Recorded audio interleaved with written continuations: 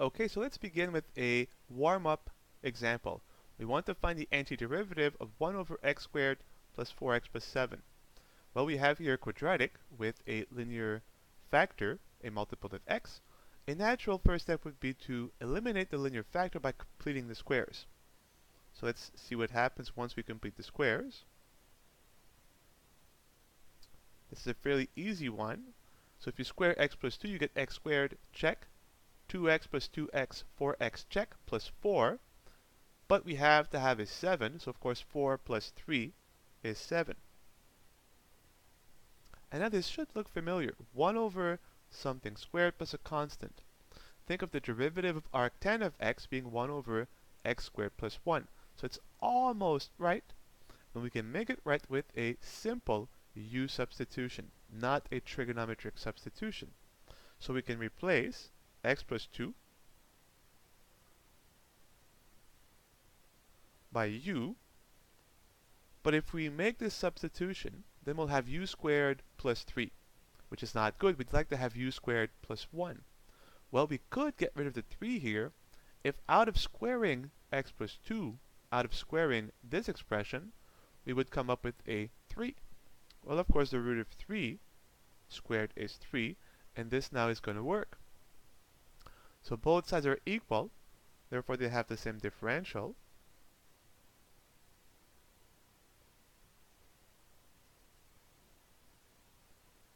The differential of x plus 2, of course, is simply dx, as the derivative of x plus 2 is 1. The derivative of root 3 times u is simply root 3, as it is a constant multiple, times du. And now we can replace. We have a dx, which is simply root 3 du, over an x plus 2 squared, but if you square x plus 2, you get 3u squared, plus of course 3, and now we can factor two things, the root 3 from the numerator and the 3 from the denominator.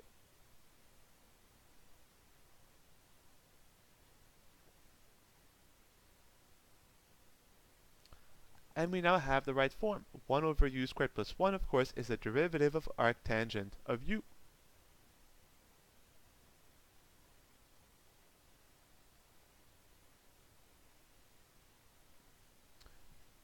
So we're done with the integration. We have to return the final answer back to a function of x.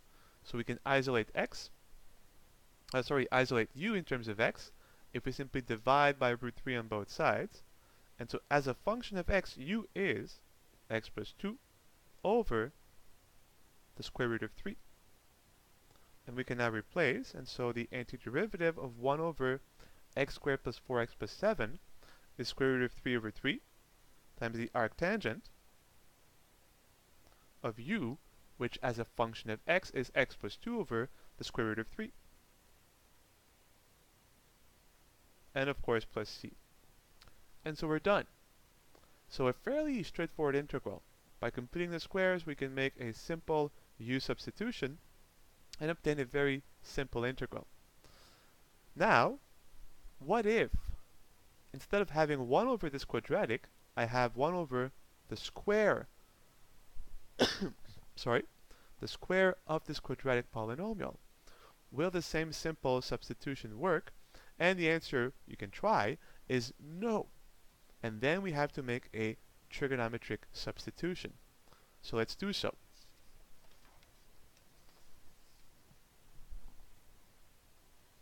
And again, this goes to show you how sensitive integration problems really are.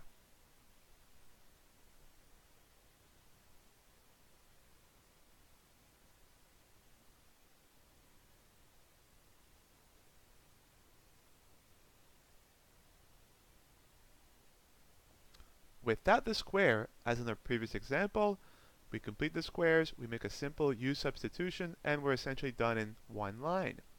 With the square, the same sub does not work, and we have to make a trigonometric substitution. But the first step will be the same, and that will be completing the squares by eliminating the linear factor.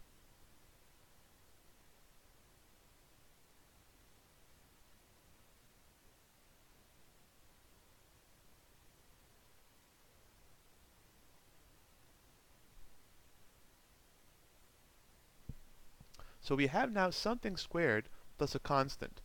So this should make you think of 1 plus tangent squared, or if you prefer, tangent squared plus 1 is secant squared. So ultimately, we want x plus 2 to become a function of tangent.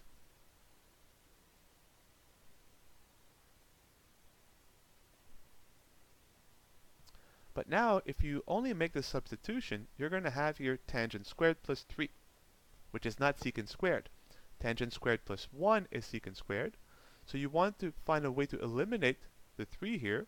Well, if out of squaring x plus 2, you would obtain a factor of 3, then you could factor it out, and you would have tangent squared plus 1, which would be secant squared. Well, what squared is 3? Of course, is root of 3.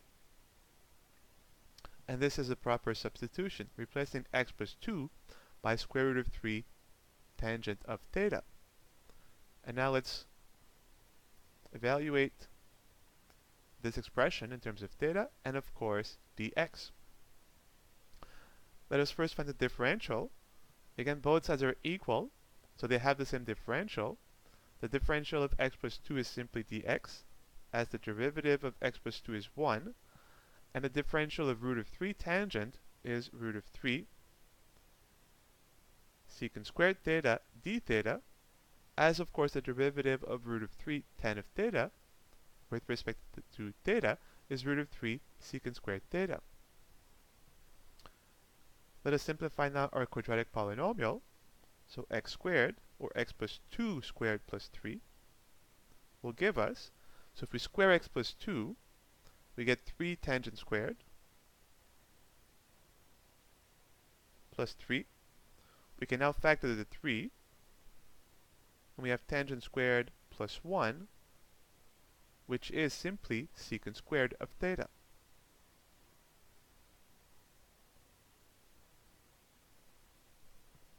But we now have not just a quadratic polynomial, but the square of it, so let's square both sides. And so the square of our polynomial is, and if we square this, of course, we get 9 secant to the 4 of theta. And now we have everything. We have our dx in terms of theta, and we have our denominator in terms of theta as well. So we can replace. So dx root of 3 secant squared theta d theta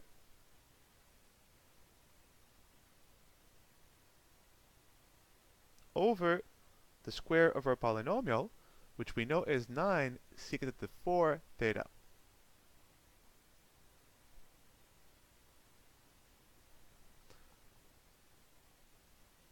So now we have a trigonometric integral. We can simplify a little bit. We can factor out the constant multiple of root 3 over 9. And we have secant squared over secant to the 4, that is a 1 over secant squared.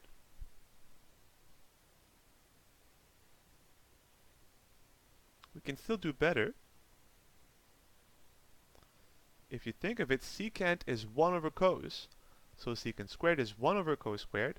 So we have here 1 over 1 over cos squared. That is simply cos squared of theta.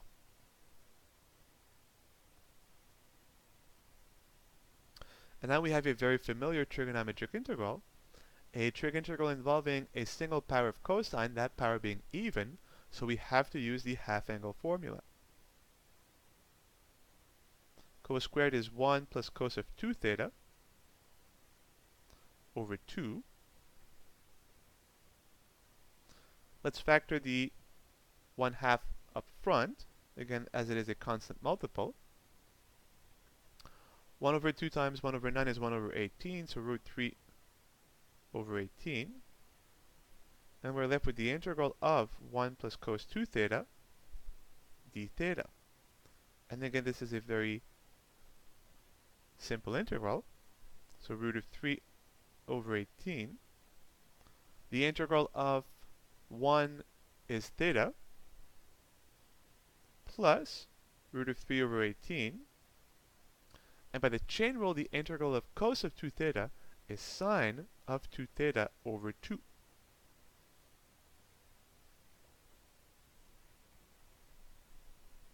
plus of course c.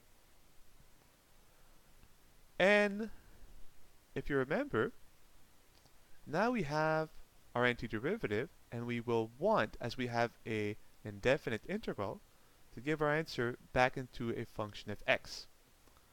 Now, and of course not just back into a function of x, but the simplest function possible. And here we'll want to have trig functions of not twice of theta, but of theta only, and so we'll use the following identity. And that is that sine of 2 theta is 2 times sine theta cos theta. And we have used this one in one of our previous examples. So we have then root of 3 over 18 theta plus root of 3 over 18 1 half 1 half, and now we replace sine of 2 theta by 2 times sine of theta times cos of theta, plus of course c. We can cancel the 2 times the 1 half, and so now we have root of 3 over 18 theta plus root of 3 over 18 sine theta cos theta, and of course plus c. In the end, if we want, we can factor both root of 3 over 18. And now the question is, well, how do we then go back from our function of theta to a function of x? Well, we always have to go back to our original substitution, which was that x plus 2 was root of 3 times tan of theta. And if I isolate tangent of theta, I of course get x plus 2 divided by root of 3. So tan of theta is x plus 2 over root of 3. So let me rewrite this down here and ask how we can use this to simplify our answer into the simplest possible function of x.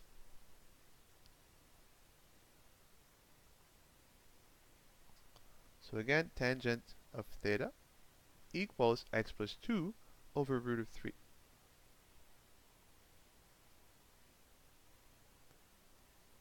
And from this we want to construct a right triangle, and if you remember, by definition, tangent as the ratio of two sides is the opposite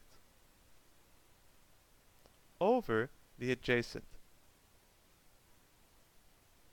And so we construct a right angle triangle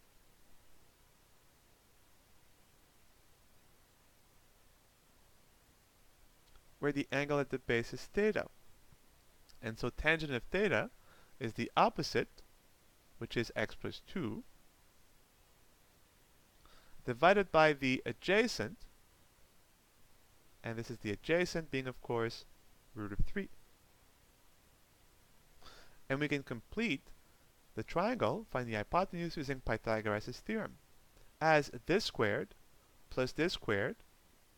So if you take x plus 2 squared plus root of 3 squared is plus 3, you will get x squared plus 4x plus 7. But that is, of course, the hypotenuse squared. And so the hypotenuse is the square root of this quadratic polynomial.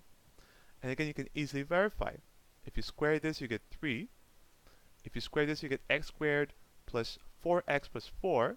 But 4 plus 3 is 7. And so you get the square of this, which is x squared plus 4x plus 7. And now we have a complete right triangle. So from this triangle, we can easily find sine of theta and cos of theta. Now, unfortunately here, as we have a single theta, so not a trig function of theta, but just theta, the best we can do is take the arctangent, and so since tan of theta is x plus 2 over root 3, taking the arctan will give us that theta is the arctangent of x plus 2 over root 3. And at the same time, I will factor the root 3 over 18 from both terms. So we have root 3 over 18, factor it out. Theta, as we have said, is the arctangent of x plus 2 over root 3.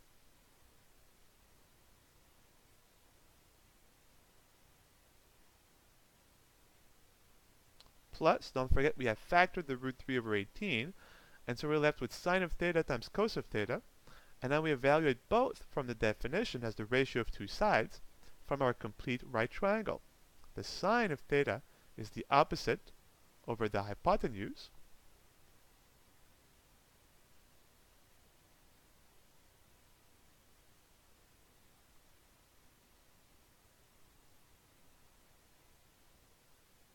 times the cos of theta, which is the adjacent over the hypotenuse.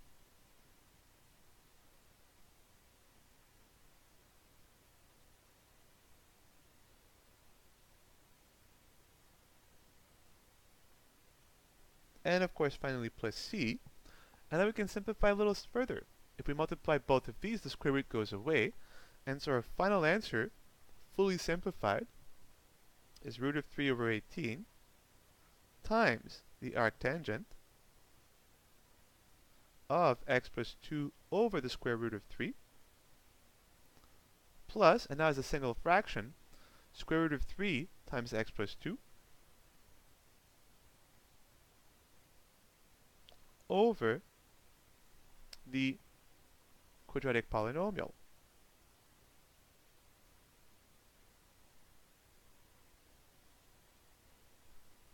And that's it.